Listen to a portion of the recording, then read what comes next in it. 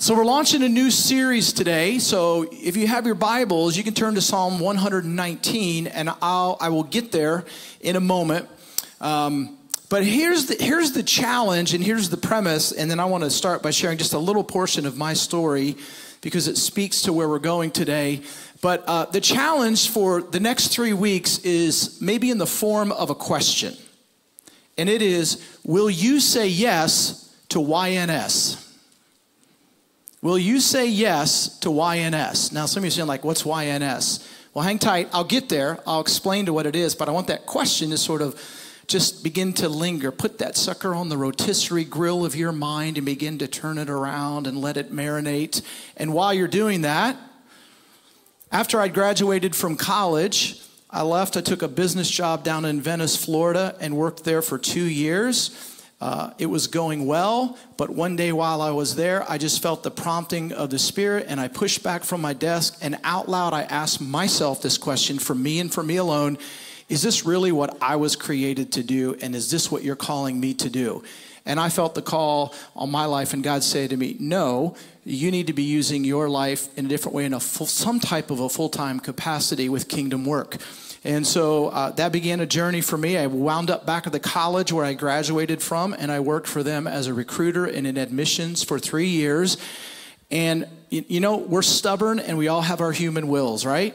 Even though I'd heard clearly from the Lord and knew the route I was pursuing, I just thought, what if one more time we tried this whole business thing again? And so I made some decisions and took some steps and landed a job. And it was a nice job. It was a cush job. It was a good job. And they trained me for a couple of weeks. They gave me a laptop.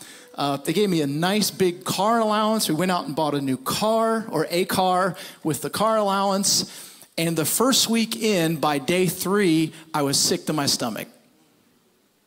I literally had a knot the size of a grapefruit in my stomach.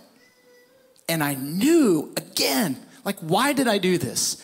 This is not what I'm supposed to be doing, right? And it's just me. It's not for other people.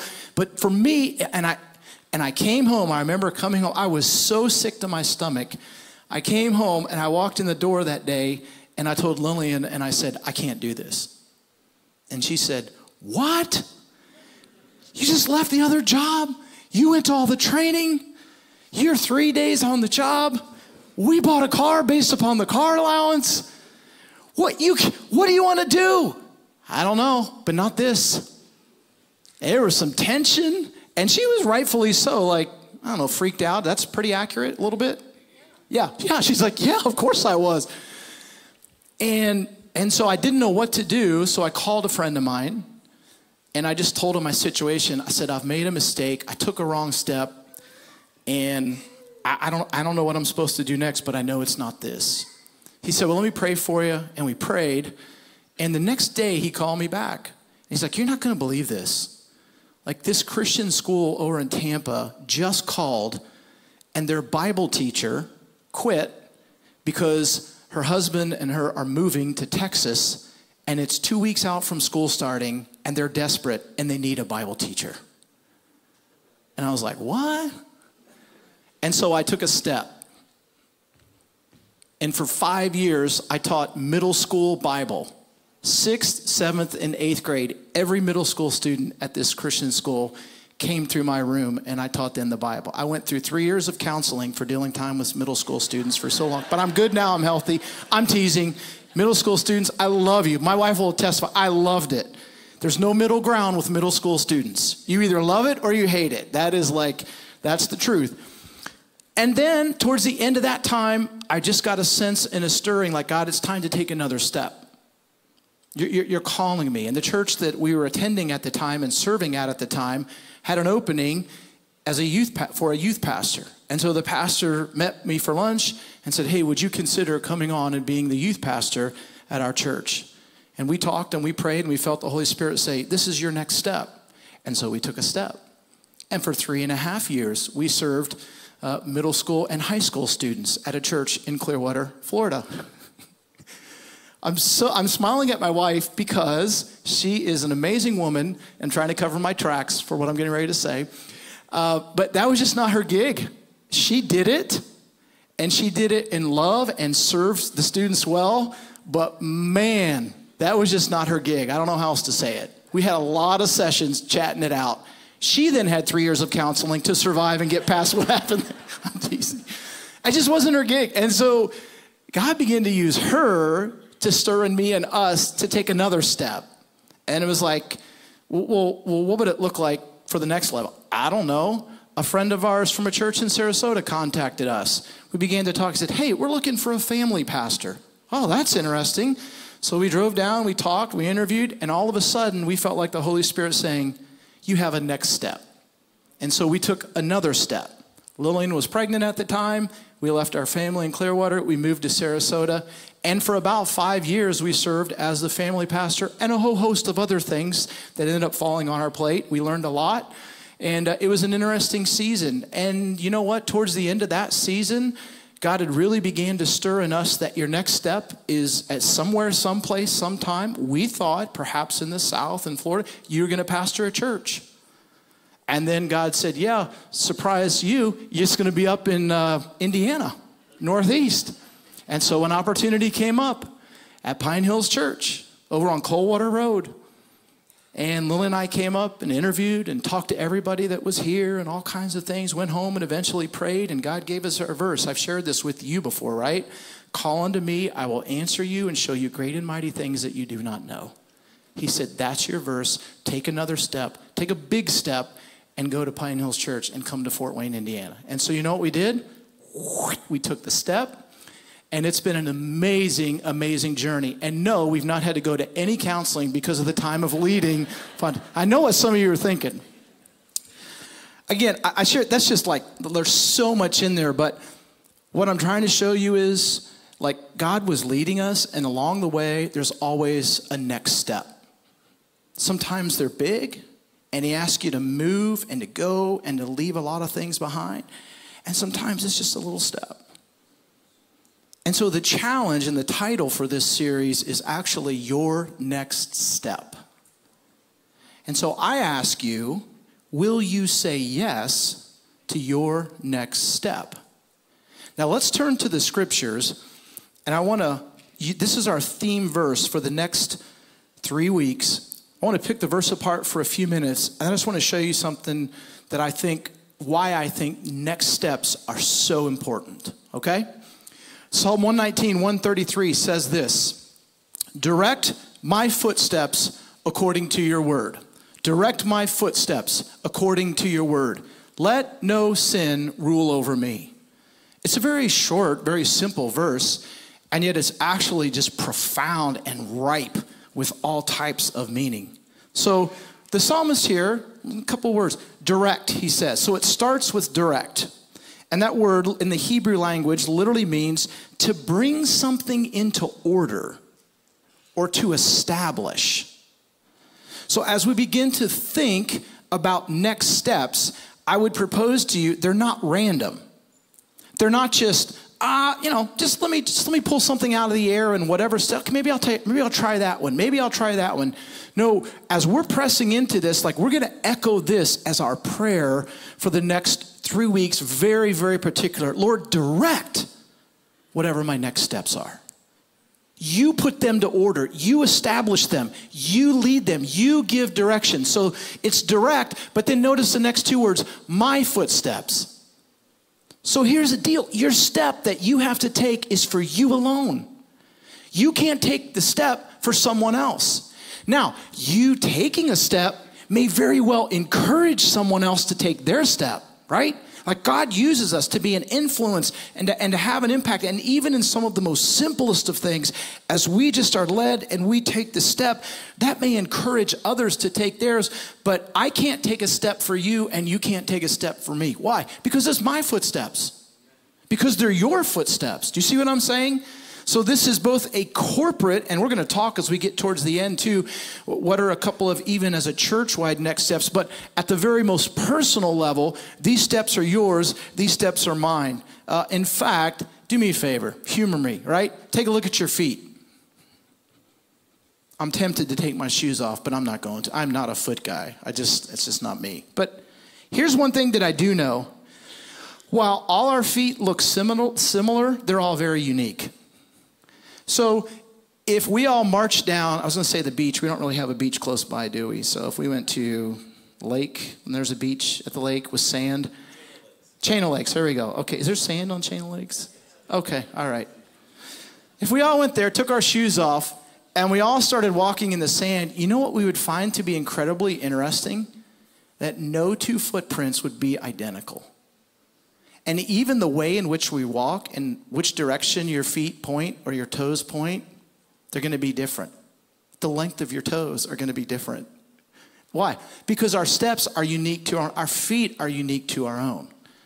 So what I'm saying is, as God is directing, and the God who so beautifully knows us down to the most innermost core of our being, he has steps laid out for us to walk.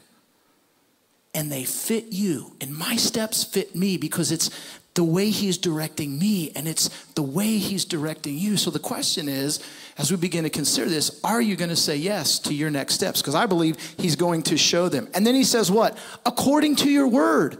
So again, while God brings order and establishes our steps, we have, if I might, we have some beautiful guide rails or guardrails to help us begin to really consider these steps.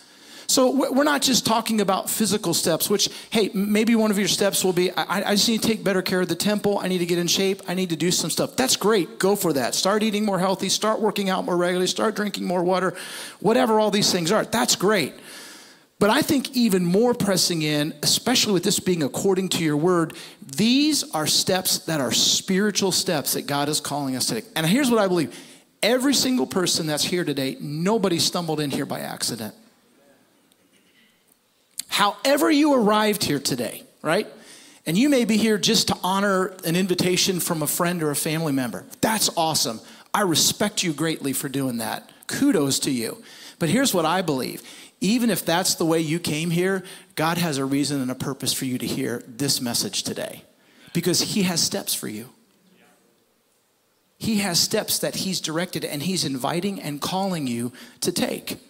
So these are, I would say, because they're according to the word, these are steps of obedience. And I'll show you this in just a moment, all right? So direct my footsteps according to your word. Taking your and my next steps. And then finally, he says what? Let no sin rule over me. Now, why is that attached to a passage on taking next steps?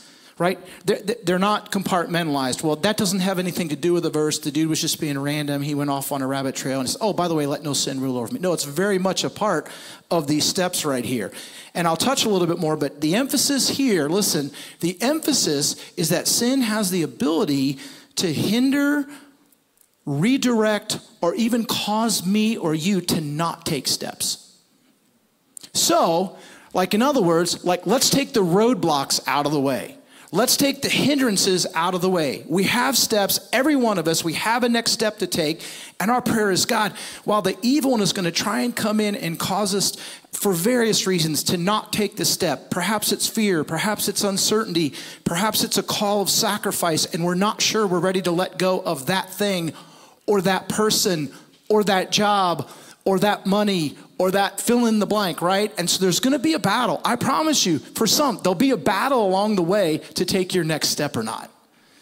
So my prayer for me and my prayer for you and for us is that, Lord, as we consider and pray and investigate and think long and hard about our next steps, don't let sin rule over us. Don't let Satan keep us from taking the next steps that you're directing us to take. Why? Because they're steps of obedience. And you know what the biblical principle that I see from cover to cover in that regard is? Blessing follows obedience. Now, I'm not proclaiming what the blessing is. That's God's response. He takes care of that. I'm not here to tell you, like, you do this, you're going to get this. What I do see biblically, though, when we take steps of obedience, there's a blessing from God from following in obedience. And so I think, and I don't know if we can use this flippantly, but I mean this as genuine as I can because of that premise right there. As you begin to take these next steps, like, you are going to be blessed. Blessed.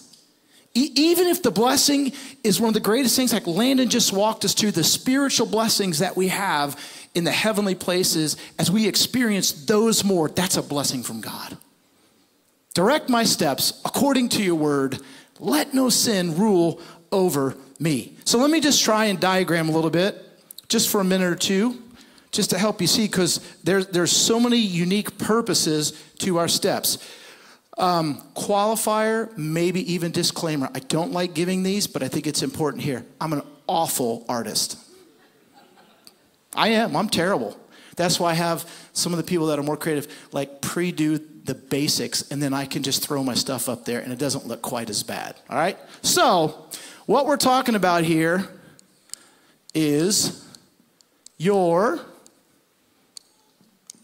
next step. You're my next step. So what I see from the scriptures, and there's a reason why these are here, because I think, well, let me just say, first of all, we all have steps or a step that we're supposed to take. Some of you, even as I've been talking, you've already begun to think, you may even know what that step is. Here's what, as I've prayed about it, I think there's some people, you've been wrestling with something already, you had no clue, and all of a sudden you walk in here, and I start doing this series, and you're like, who ratted me out? Like somebody knows what's going on. Like, you're right, the Holy Spirit does. Now, for others of you, like, you're just beginning to think, but for some of you, you know exactly, perhaps, what that next step is, right? It's so important because each one of these steps, because they're according to his word, and they are steps of what? Obedience. Correct. So they're not random. This is fun trying to write in a circle. Right? But there's movement to these steps, which I think is so important, right? Yes. Yes. That's an arrow, by the way. I told you I was awful. I'll do better on the next one. Because they're steps of obedience, every step requires some ounce of faith to be expressed. Have you ever considered that faith always leads to action? It's never just to stay in the head or the heart. Here's a great example. Sometime this week, read Hebrews 11. It's called the Great Hall of Faith. And it's all about people from the scriptures. And it basically says this: by faith, Abraham did, and then it lists what they did over and over again. Why? Because faith always ultimately expresses itself in action. And so because these are steps, and your next step is a step of obedience, it requires faith. Well, what kind of faith? Well, faith to believe you're taking the right next step. Faith to believe that God is directing your steps. Faith to believe that even as according to Ephesians 2:10, sometime this week, read that verse, it literally says that God has already ordained good works for you and for me to walk in them. It's like there's a path for us to walk in, right? And sometimes in the steps that we take, it requires a greater amount of faith, right? To leave, for me, to leave a middle school teaching job and stay in the same area and then just take a step of faith to become a youth pastor at the church where we had been serving for probably 10 years already, that required some faith. But I would propose to you, for us, not nearly the amount of faith it took for us to go from Sarasota and to leave everything and everybody that we knew behind and come to a place where we knew only maybe one or two people in this entire city. That was a big step of faith. So I don't know what faith will be required or what faith will ask of you, but I do know these are not random steps, and because they're steps of obedience, right, they will require faith to some part. So maybe part of your prayer as you're thinking about this is like, all right, Holy Spirit, show me what the next steps are, show me what they are, but give me the faith to take the next step. Because I think perhaps for some of you, like, he's like, okay, are you sure? You're asking me, are you sure you want this? Here we go, because I have this for you. This is such a beautiful thing, but it's going to require you to take a big step and to exercise some faith and trust in me. But as we do, the blessing that comes from obedience is multi-layered, but here's what I see happens with our steps, all right? We take the step. It requires faith. It's an act of obedience. And you know what it does for us? These steps, because they're according to the word, because they require faith, right? Because they require like an act of faith, they produce growth in our lives. They grow us. They stretch us. They strengthen us. And again, each step is according. Sometimes it's a big stretch. And boy, you look back and you see, man, did I grow over that season? Or did I grow when I took that step, when I made that decision, when we, whatever, fill in the blank. And many of you could stand and testify to that right now. But here's what I believe happens. Because steps are all about what? Movement. Are they not? Steps move us somewhere. Like you parked and you got out of your car and you didn't just wander aimlessly in the parking lot for the next hour and a half.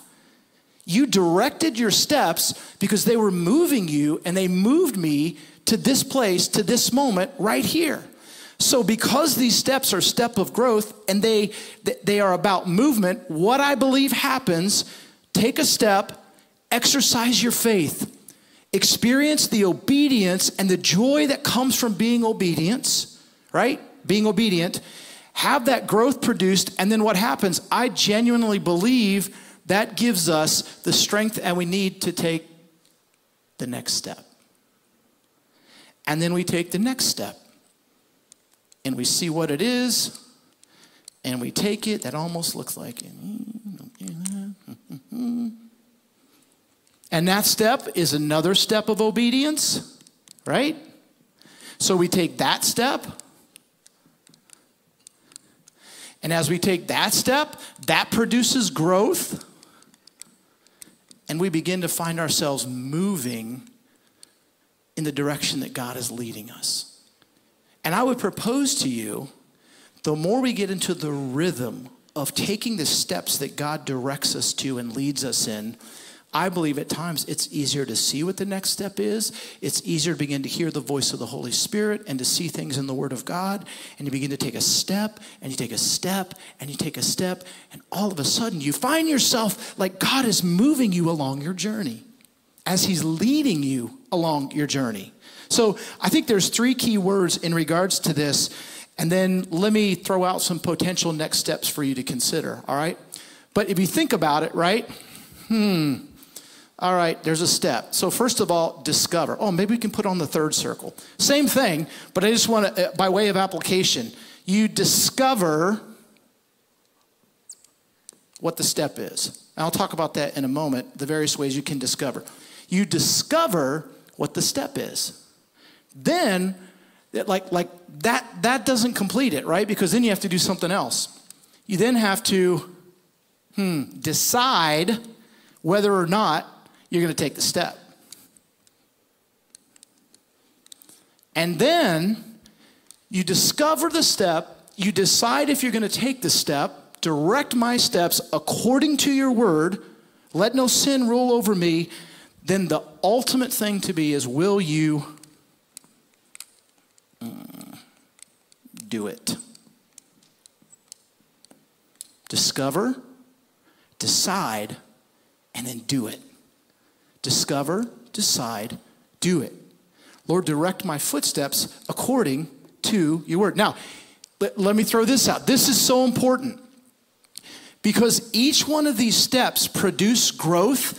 Like this step that I take is designed to produce some element of growth in my life. So I believe this step prepares me to take this step.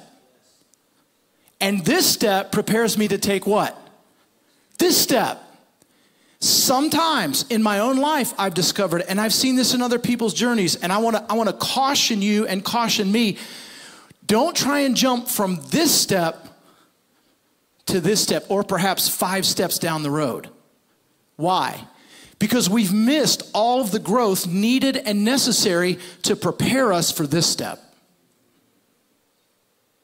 Right? So I give you an example, just throwing this out there. Maybe for some of you, as you are praying and considering and thinking about next steps, maybe the Holy Spirit will say, you know what your next step is? You need to be baptized. Because when we look at the scriptures in the New Testament and we see this biblical pattern over and over again, and here's the pattern. Belief followed by baptism. Identity, my identity is in Christ. Now I identify with Christ. I find my identity in Christ through salvation, and the next thing that I do is I publicly identify with him before my brothers and sisters. And so if there are some of you in the room and you've not taken that step, and that's a step of obedience, right? Jesus in his great commission commanded, go and make disciples, baptizing them. So baptism, we've said this before around here, we don't have to pray about that. Why? Because it's an act of obedience. Just take the step. So before you start thinking about down the road, man, should I do this? Should I do this? I would say to you, if that's you, you know what your next step is? It's a step of obedience and getting baptized here at Pine Hills Church, right? Hey, guess what? We're baptizing next week. It's scheduled. We're going to baptize during the day. We're going to leave it up. We feel like we might end up baptizing at worship night as well, too. So you'll have 2 opportunities throughout the day. Now, you don't need to be baptized once, but you have 2 opportunities for baptism, right? I'm not saying do the double dunk thing. No, just once, right? But this is important. This is so important because we need this growth. And I believe the step of obedience, the faith that I exercise, it just develops a growth, and then it prepares me for this step. So by the time I get to here and God's going to ask me for this, I've grown and I've strengthened because it's been step after step, and it's growth and it's growth. And I've expressed faith. I've watched him show up. I've been obedient, and it just empowers me to take the steps that I need to take. So I ask you, will you say yes to YNS? Will you say yes to your next step? So let me just throw out a couple of things, because as I was thinking about this, I wrote in my notes, and I think this is accurate. If it's not, then just trash it and just forget it. But remember all the other stuff, okay? Perhaps your hardest step may be your next step. But I think actually the opposite of that is true too. Perhaps your easiest step will be your next step. The question is, will I take it? The question is it easy or hard, or anywhere in between? The question is, will I take it? Will I take the next step? So here's some possible next steps. And there's only one series in 16 years of preaching here at Pine Hills that I've ever recycled like almost in its entirety, and it's this series. I think this is the 3rd time we've done it because it's so powerful. And every time we've just seen all kinds of steps that people take throughout the body. And it's so encouraging, and it's so uplifting, and it strengthens my faith to watch you take steps, and hopefully it'll strengthen your faith as you hear about others that are taking their steps, right? So maybe for some of you, let me start here. I want to wrap this up. We're going to take communion, and even in the communion, we see Jesus modeling this for us when we remember what he's done for us, and I'll talk about that in a quick second. Maybe for some of you, the very first step for you is a step of salvation. And that's why God brought you here today. To hear the truth that we just proclaimed truth in the songs that we sang earlier, in the reading of Scripture, that Jesus Christ is the Son of God, sent from heaven, that Jesus Christ died on the cross, a Roman cross of crucifixion, and that he did that in place for you and in place for me as a substitute, and in so doing, he paid the absolute penalty for my sin that sin demanded. But praise God, while he died, he didn't stay dead. And that your eyes of faith would be open to believe that Jesus Christ rose from the dead as he said he did, and as the scriptures proclaim, and as countless millions of people have believed and proclaimed down through the ages of history, that Jesus Christ is alive and well today, and he's in the business of not just making bad people good, he's in the business of making dead people alive. That's what salvation is. And I would invite you today, for some of you, like, don't worry about any other step. You don't need to pray about anything else. Right here, right now. The Bible says today is a day of salvation. Not tomorrow, not next week, today. Why? Because you're not guaranteed tomorrow. You know that, right? I mean, the scripture says, James 4:14, what? Do you not know that your life is a vapor? It appears for a little while and then it vanishes away. Proverbs 27 says, do not boast about tomorrow, for you do not know what a day may bring forth. And we saw that last week, didn't we? Diane's story is right here. Last week, Uncle Harold was here worshiping Jesus. He was worshiping Jesus. And he went home and was doing some yard work, and it was his time.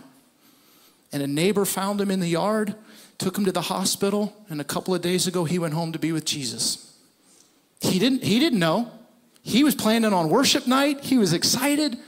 He didn't know when his time was up. Brother, sister, I appeal to you. Like, you don't know when your time's up. That's why the Bible says today is the day of salvation. Don't you worry about any other step. Today, right here, right now, you profess your faith in Jesus, confess your sins, and say, I receive your salvation, change my life. Like, this is what Jesus does, right? For some of you, it's believer's baptism. You don't have to pray about it. It's signed, sealed, delivered. It's done. You're going to do it next week. We've already got people signed up that are ready. I believe there's going to be a whole host of others because it's really the first step of obedience after salvation that we see scripturally in the New Testament. So that's a step for some of you. For others, you know what? It's a simple step, but it's a profound one. Like, you just need to develop the discipline of reading the Word of God. Dave's been sharing with our staff as we're going through some essential conversations, and we'll begin to share this with the church soon. But when it comes to reading the Word of God, studies have shown that if we will read the Word of God consistently 4 times a week, you will see evidence of strong spiritual growth. For some of you, that's your commitment. I'm taking the next step, and I'm going to get into the Word, and I'm going to read the Word on a daily basis. The list goes on. For some of you, perhaps it's serving here at PHC. For some, it's just taking those next steps with the body at Pine Hills of connecting with us here and doing that. For some, hey, check this out. Maybe on the next step, maybe 2 or 3 steps down, the Holy Spirit's going to say, all right, you've been obedient here. You've watched me show up. You've grown. You've been obedient here. You've watched me show up. Guess what? It's time for you to start giving. I want to really test you now. I'm going to call you to start tithing and follow this principle and commit that holy portion to the Lord, right? The list goes on and on. So here's what we want to do. We know that there's a myriad, and we know that some people know exactly the steps they're supposed to take. Some people are praying and thinking right now. Others like, where do I even start, right? This could be so overwhelming. We have a couple of things. First of all, it's so important people to people. So outside in the hall, you're going to find some key staff, some key volunteers that are here to help to talk about serving, to talk about connecting, to talk about potential next steps. If it's getting connected here at Body Life, it's just getting connected to a particular ministry or a group, a small group together, whatever that may be, please don't hesitate to stop by there. But to help generate some thoughts and maybe some things for you to pray over, I invite you right now to take out, if you have it, I believe they're in the seat in front of you. We just have a Your Next Step card. Maybe this week you're like, I don't know what it is, but I'm going to pray and I'm going to ask the Spirit, and I'll tell you what, I'll commit to this. I will say yes to my next step when He reveals that to me and what it is. Praise God. Like, there's great opportunity here for you. We've helped in this and provided this for you. But I think if you go through these questions, this will help you get to that point if you're sort of uncertain about where do we go. Direct my footsteps according to your word. Let no sin rule over me. So the Word of God is our guide, and the Holy Spirit always guides us in accordance with His Word, right? So first of all, here's a question for you. Do I know what my next step is? Like, start there. For some of you, I think you already know what it is. Do I know? For some of you, it's like, no, but that's what I'm asking myself right now. The Holy Spirit has really begun to bring that to my mind. Then secondly, how do I discover what my next step is? Oftentimes, it's simply through prayer and the Holy Spirit, and He just imparts that on your heart. He brings that to mind, right? Oftentimes it's connecting with people. Like, hey, I'm processing with this. Can you help me walk through this? I'm trying to figure out what my next step may be, but I just need somebody to process with. Again, we're going to have people out in the hall available. Staff will be visible in any way that we can. The Word of God, prayer, the Holy Spirit. And I believe that as we begin to really seek, God will reveal to you. Why? Because every one of us have a next step. So again, you're not looking for something that's not already there. The answer is just reveal to my heart and to my mind what my next step is. Then thirdly, is there anything keeping me from taking my next step? Uncertainty, fear, hesitancy. After you answer that, number 4, am I willing to take my next step? See, now we're really getting down to business. Am I willing And then finally, when will you take your next step? When will you take this step of obedience, requiring faith, but knowing that it'll produce an aspect of growth in your life?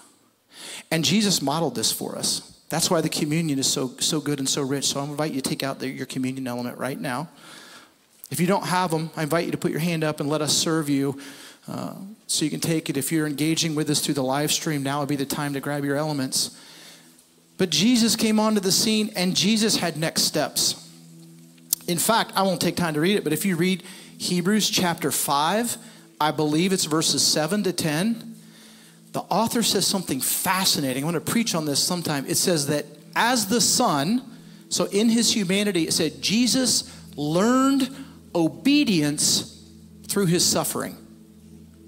That Jesus took steps. Luke tells us after his baptism that Jesus had a next step. And it said that the Holy Spirit led Jesus into the wilderness.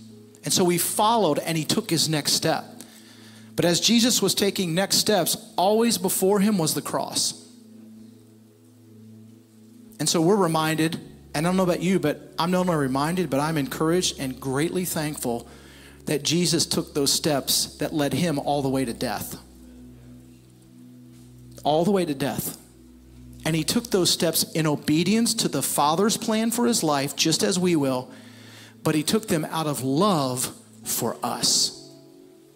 And so as we take the communion today, it is with grateful hearts and it is with thankful hearts to Jesus that we say, thank you, Jesus, that you took your steps. And then as we eat, we're not only reminding ourselves and giving thanks for what he's done for us, I want to invite you and challenge you to eat as well with a prayer in your heart that says, in the same way Jesus took his next steps, I'll commit to taking mine. And I believe the Holy Spirit will show me and lead me just as he led Jesus. So Jesus, we thank you for following the plan, for following the steps that were laid out for you. Even though those steps led you to the cross, they led you to great suffering. Those steps also led you to triumphant victory.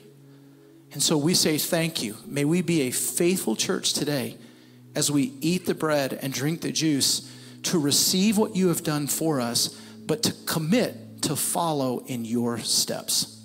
And we pray these things in your name. Amen.